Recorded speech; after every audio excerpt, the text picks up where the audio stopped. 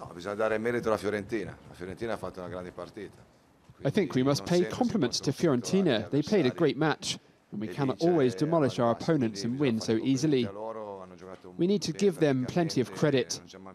They have played well from a tactical point of view and never let us hit them on the counter-attack. We undoubtedly made some mistakes. We weren't fast enough in attack, but Fiorentina deserved this draw.